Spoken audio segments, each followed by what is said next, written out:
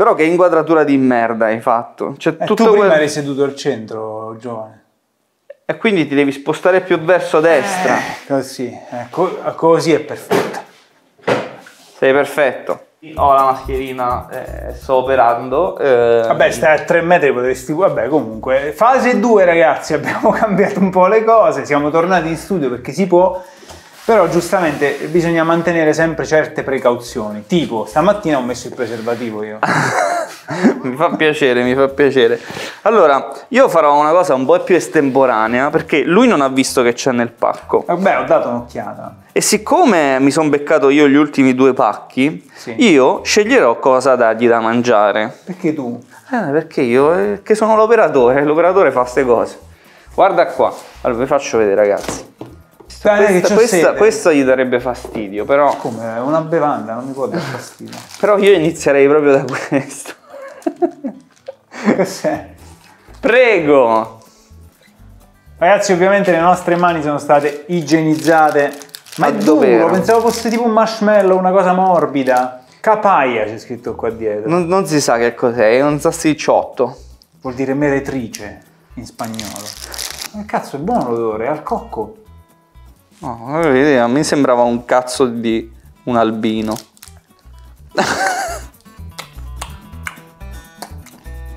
Allora, la consistenza è molto simile a tipo una pasta di mandorle, però indurita. Quindi è buono?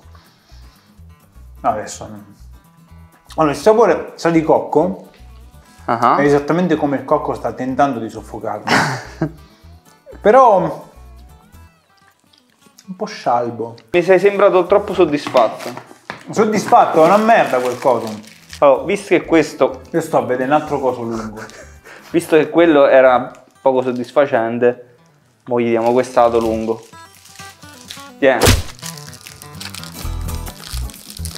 Sì, ma quello è bianco, quindi è cocco. Quello è bianco, è per non essere razzisti, è per fare le cose con par condicio. Giusto. Par condicio, vedi se bello. Ci stanno pure 2 patatine LGBT. Però quello è buono, sembra col cocco, sembra... C'ho fame, porca troia. L'odore non è buono, quindi su questo ti smentisco subito. È più duro di quell'altro? È più duro di qualsiasi cosa. Oh! Ha preso aria. Ne ha assaggiato un pezzo troppo piccolo per... Sai, nella vita ti capita di farti delle domande strane, no? Sì. Non mi sarei mai aspettato che un giorno mi sarei chiesto perché qualcuno ha messo della polvere di cocco su un ramo. Oh, non riesco a mordere! Ma Madonna! Tu hai capito il problema qual è?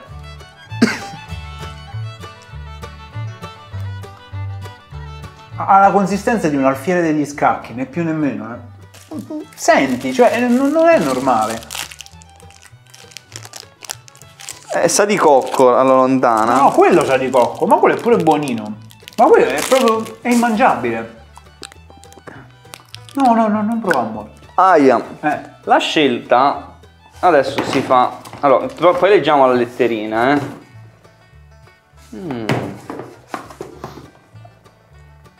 Onassis. Che bello. Sissani. Credo che sia dalla Grecia tutta questa roba. Sono fagiolini. Green beans baked. E vabbè. A me i fagiolini di solito piacciono. Però in Grecia chi lo sa cosa diavolo combinano. Quei burloni dei greci. Credo sia cirillico. Ma io pensavo che fossero cose verdi. Invece? Oh, l'odore è di roba al sugo scatolata non italiana. Quindi il pomodoro ha quel... Ma che è quella cosa che hai preso?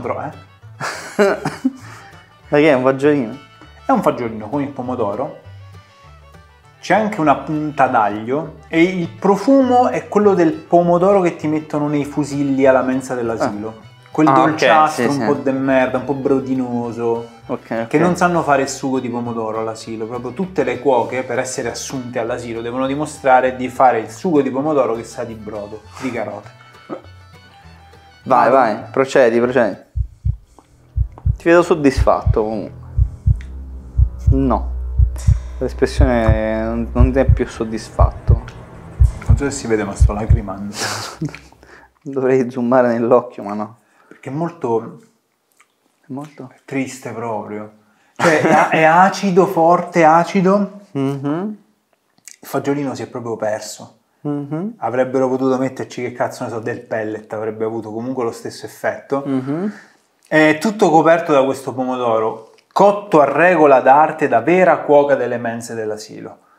Una merda. Questo è uno di quei prodotti che non è disgustoso, ma non lo comprerei mai. Mai! Cioè, dici, vabbè, lo paghi un centesimo, non lo voglio, ti do a te un centesimo per tenertelo. Che te da chia... Allora, è Dionassis pure questo, quindi è materiale in scatola.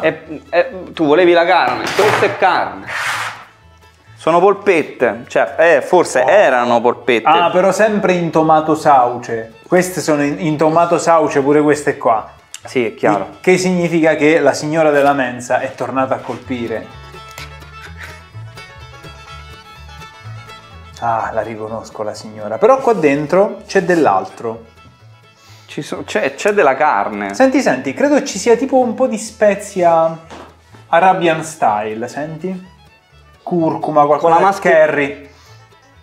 Con la mascherina viene difficile, però... Un po' di curry, però sì, non sì. è male, No, ci sento un po' di curry, non è il classico sugo di pomodoro da asilo, questo è quello della mensa del liceo, vero? Però non è male, l'odore non è male. C'è curcuma, ci sarà un po' di curry, sì, tutte quelle spezie Che a me piacciono da morire. che ti fanno evitare di sentire il gusto della carne. E ci sarà anche un perché, immagino. Oh, no, quelli piace. Non si può.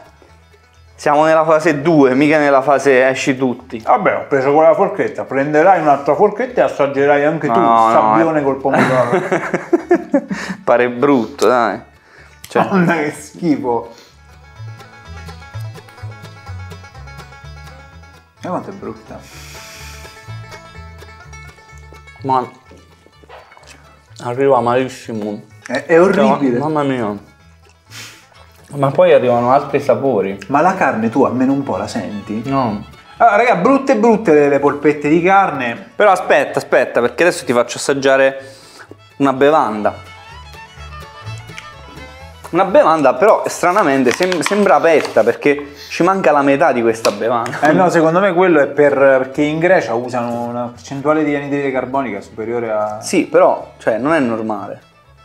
Questa è una bevanda che si chiama Xaimanes allo zenzero, che ti piace un sacco, sappiamo. Vabbè, però nella bevanda l'accetto perché se sa di Nelson, come quello di Space Valley, no? Nelson. Salutiamo Nelson. Madonna, che sbaffata che mi arriva. Che cos'è? Ti ricordi quando eravamo bambini e ci compravano i braccioli?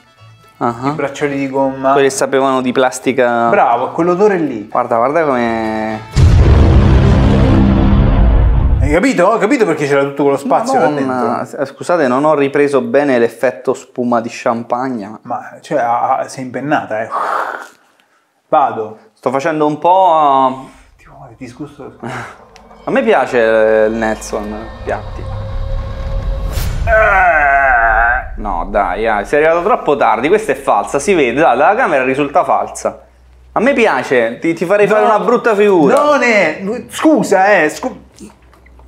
adesso capirai pure perché sono arrivato tardi. Scusate ragazzi. Perché il retrogusto che ti uccide, che sa proprio di stalla, vai. Sa di pollaio. Io mi giro da questa parte così non gli tossisco in faccia, e questo è il senso delle mascherine. Sa di pollaio. Senti la merda delle galline. No, è andata male. No, è andata male. È andata malissimo. È andata malissimo. Porco due, cioè, sa di merda. È arrivato tardi. Sta fingendo. No, porca puttana. Madonna mia, ma che stalla questa. Prego, un'altra cosa, poi ti vieni a sedere tu però. Allora, vediamo un attimino. Prima di tutto la lettera, tieni, leggiti la lettera. Intanto che io scelgo. È sicuramente una delle cose più buone da mangiare qua dentro, la lettera. C'è scritta aprire con cautela, c'è scritto. C'è il Covid dentro. Guarda che bellini, guarda. ci hanno riprodotti. E sono Alessia e Andrea. Cari QDSS, siamo Andrea, team Synergo, e Alessia, team Redez. Siamo una coppia, e come fa adesso una coppia se avete un tifo calcistico così diverso? Vabbè, comunque. E passiamo molte serate a guardare le sfide di peggole e i video dei pacchi. Il pacco che vi abbiamo mandato viene da col fuoco l'accento sulla U. È piccolo, ma speriamo che possa rimanere. Ma vaffanculo, fa schifo. Quella cosa al pollaio di stalla fa veramente schifo. Questo mi è rimasto nel cuore tantissimo perché... Però non ti preoccupare perché arriva un'altra cosa che è scaduta. Quindi... Perché devo mangiare cose Perché la fase è 2. Tieni. Peso specifico un po' pesante. Ma questa mi sa che noi l'abbiamo già... Sì, credo anch'io. Credo che sia pasta di qualcosa. Halva. Però è tanta roba, tanta roba. Fai vedere, fai vedere. Eh sì, è lui, è lui. Guardate, mangiane poco però perché è scaduto. Bello, molto bello. Allora, abbiamo già assaggiato sto coso. Praticamente è una sorta di panetto di burro a livello di grassezza proprio, farinoso, dal retrogusto vegetale.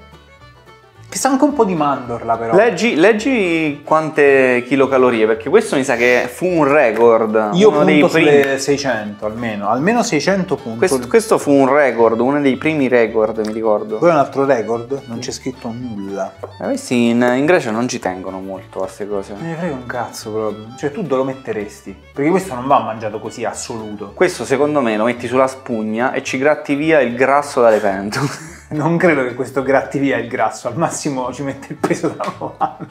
Torniamo a noi, mi fai assaggiare qualcosa di buono? Io ho cercato di darti la merda possibile, cioè tutto quello che io ho percepito come.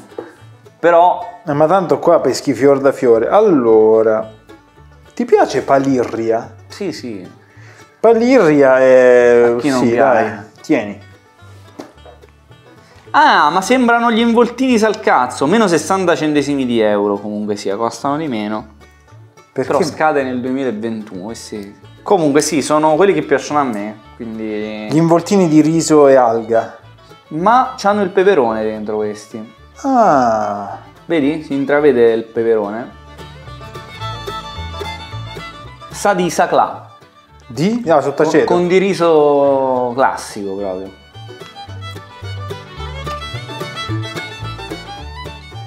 Questi non è che sono stati sempre molto buoni, ecco. Però col peperone fanno proprio schifo. A me non fanno impazzire sti cosi. Allora, questa è una foglia di vite, dove di solito c'è solo il riso. Sì. E mi va bene perché è una cosa leggera. Ora ci hanno messo il peperone che è anche un po' piccantino. Quindi è un'evoluzione. È la prima volta che assaggio così, quella l'ho assaggiato solo classica. Cioè, se proprio non hai niente, sei su un'isola deserta e hai ucciso il tuo compagno per cannibalismo, questo è buono. Vabbè, ma se sei un'isola deserta ti inculi le scimmie, voglio dire. È una situazione estremamente disperata. Come dici? E qui che cavolo è? Ma non lo so. Ah, è sempre involtini, oggi proprio... Questi me l'hai lasciato, non è che ho... Zanae. Zanae, zanae, zanae.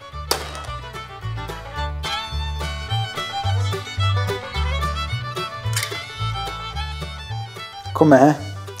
Hanno messo la besciamella. La besciamella. Fammi vedere. La barra. Esattamente.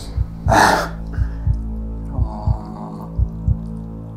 Senti che rumore che fa. Che cazzo Ma che cazzo è? Ma che brutta consistenza. Ma non si possono fare prodotti con questa consistenza. Allora, l'odore è brutto. L'odore è veramente... Mi passi il barattolino così lo sento anch'io l'odore. Però appena l'ho aperto... Beh no, adesso... Ma c'è carne.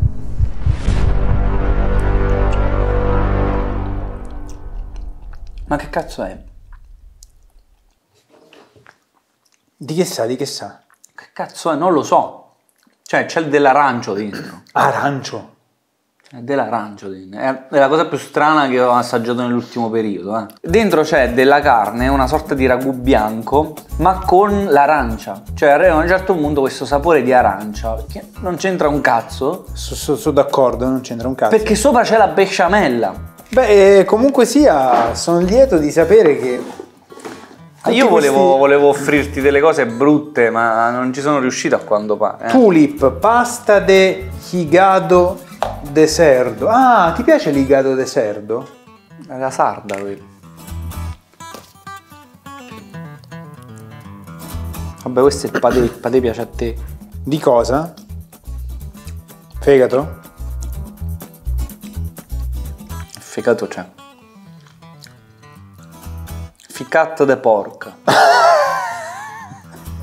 Fegato de porco. Ficat de porc. Ho detto ficat de porco, non sto scherzando, non so che lingua sia. Però non è male. A differenza di tanta altra roba che ho trovato. È molto, il fegato proprio si sente tantissimo. Ficat. Però forse ti piacerebbe. Perché? Perché è delicato al palato. Allora, ci sono le melanzane e niente, abbiamo melanzane. Sempre un assist, tutto questo. Melanzane ripiene. A me piacciono molto le melanzane e la parmigiana anche. Sì. E questa sa di parmigiana fuori dal frigo per 4, 5, 6 settimane. E infatti è proprio quello. Ma è una parmigiana? Una parmigiana, che problemi ha? Ah, addirittura arrivi allo sputo. Ragazzi, Redez ha sputato, No, fa schifo, è amaro. Fuori l'involucro è duro, cioè è brutta. Ragazzi, abbiamo finito tutto quello che c'era nel nostro pacco, quindi togliamolo. Che culo, no, devo finire con sta merda. Mi mangio un po' di patè di fegato. Addirittura, guardate come il ridotto Redez mangia il patè di fegato. Vabbè, mentre Redez banchetta con il suo nuovo ritrovato amore per il fegato di maiale, noi ci vediamo al prossimo video in cui mangeremo sicuramente cose buonissime. Sì.